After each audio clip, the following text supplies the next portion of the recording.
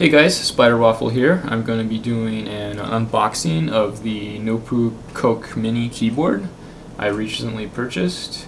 I don't believe you can get this anywhere in North America, so I had to go through an online realtor who's located in China. His name is Qtan, and I'd highly recommend going through him if you are thinking of purchasing this keyboard. I can provide his link in the comments section. It came from China in I think 6 days, which is really nice considering it wasn't any special airmail or anything. One thing I would comment though is the FedEx may have not been the best choice of deliverer. I don't know if you can see, but some of the corners kind of got smashed a bit here in delivering, so it had a rough voyage over from Asia. Yeah, let's check out the box a little bit here. It's got some nice flavorful comments here. It's kind of funny, kind of talks about the specs a bit. On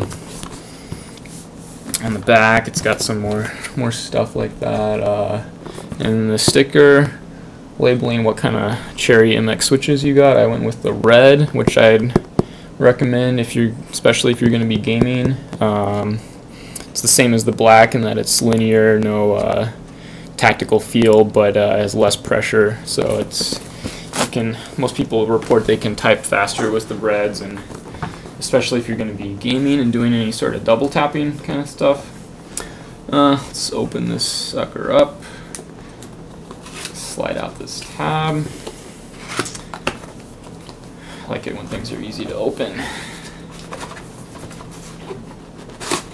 Slide this out. Looks like it comes this way. Pretty hefty for the size. I think it weighs 1 pound 10 ounces or something. As you can see, I went with the white. It's in PST plastic. It's a heavier, better plastic than ABS or even palm. The black one I believe uses palm, but not too big a difference.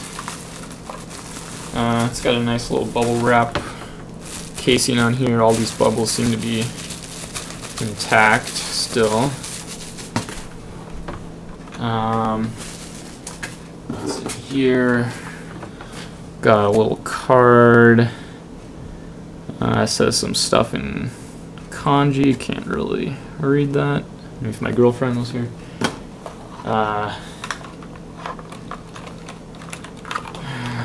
Here's the keyboard. So very simple packaging and everything, nothing too fancy.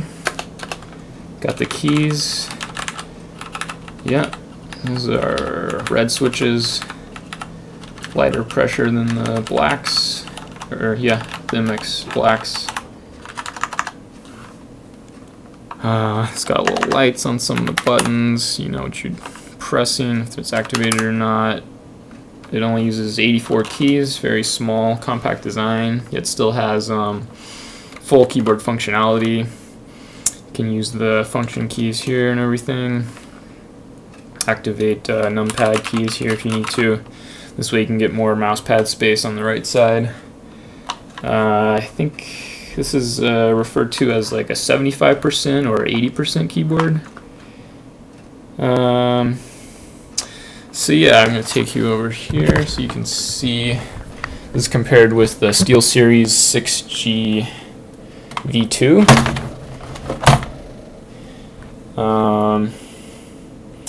As you can see, it's quite a bit smaller.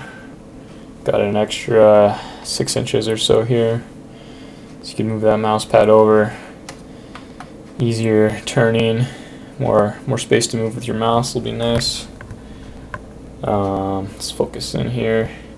So here's the SteelSeries 6G V2. It uses black switches, which are the same as the red, but they're slightly higher pressure. I think it's 55 grams.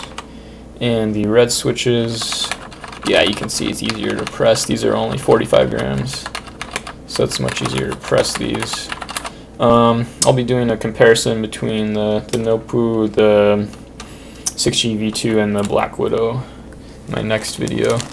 And I'm going to be adding these O-rings to dampen the keys and also shorten the travel distance. Cuts it pretty much in half, which should help you type faster, as most people report, and it'll be quieter. You won't bottom out on that hard plastic. So yeah, this has been unboxing and review of the Noppoo Choc mini keyboard. Spider-Waffle signing out. Thanks.